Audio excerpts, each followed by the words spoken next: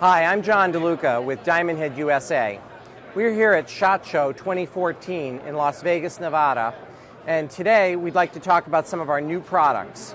Diamondhead has long been known for our sighting systems, and our Diamondhead integrated sighting system features both a front and rear housing and apertures that all match and create our unique and patented sighting system.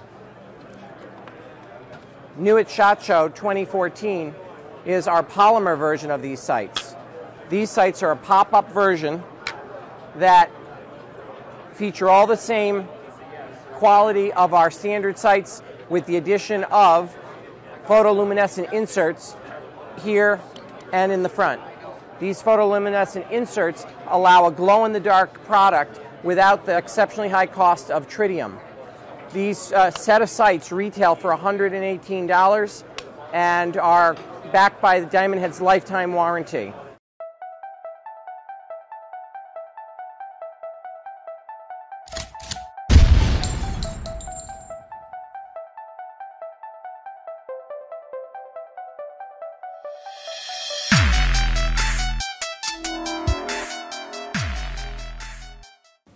Today I'm here to introduce Leaper's UTG low profile flip up front and rear sight. Now before we work on our firearm, always make sure the gun is unloaded, chamber is empty. Let's insert a chamber safety flag. Well, as you can see on my competition rifle, I've been running a 1:8 power scope for a very long time, but it's always good to have a set of backup like this. Installation is very simple.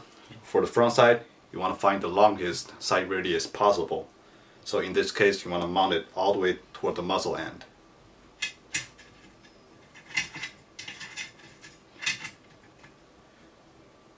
Use included Allen key to gradually tighten down this Allen screw. Now, before you tighten it up, you want to push it all the way forward so it reduces any chance of movement during heavy recoil.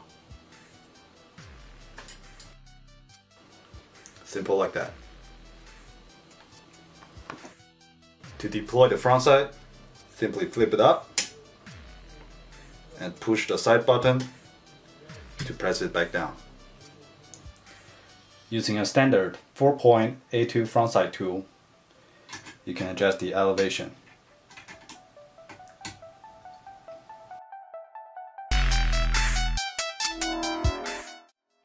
To install the rear sight, as you can see, I have my scope in place, but I'm still able to install the rear sight without any complication.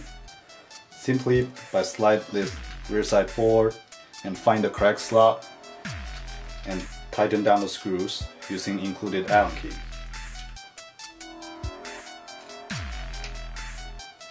Now before you completely tighten the screw, you want to push it all the way forward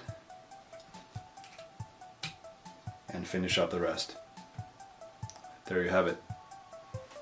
Whenever I want to deploy my rear sight, all I need to do is remove the scope. Always good to have a set of QD. Now flip it up and press the sight button to push it back down. On the rear side, we have windage adjustment, as well as 2 apertures for close range and long range engagement.